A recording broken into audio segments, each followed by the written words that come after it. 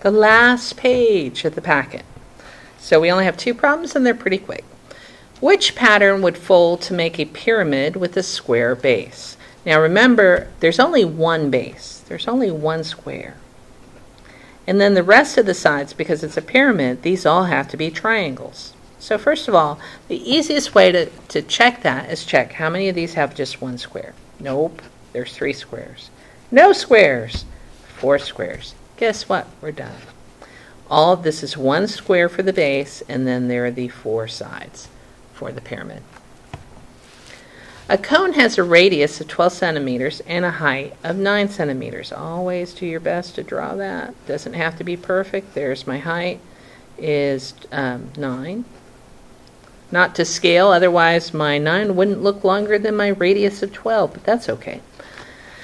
What is the approximate lateral surface area of the cone? And they give it to you here. Now remember, this is a North Carolina test. They put in the problem. In your math chart, you're going to have to look it up and look under lateral, not total, but lateral surface area.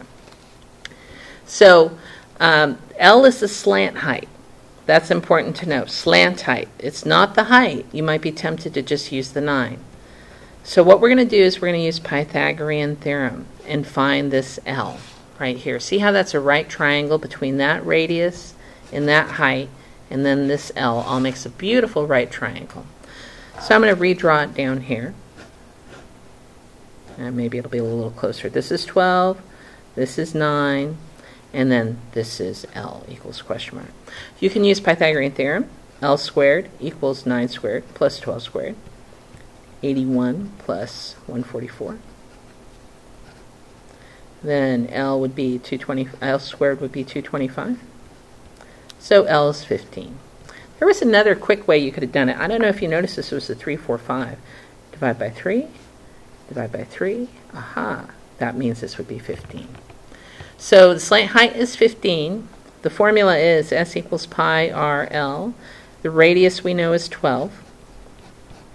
15. 12 times 15 is 180, I believe. Let me check. 180. So I just have to go 180 times pi. And you can just make sure you use the second pi button on your calculator. And I get approximately 565.48 and a bunch of numbers. You can see that matches D on the thing.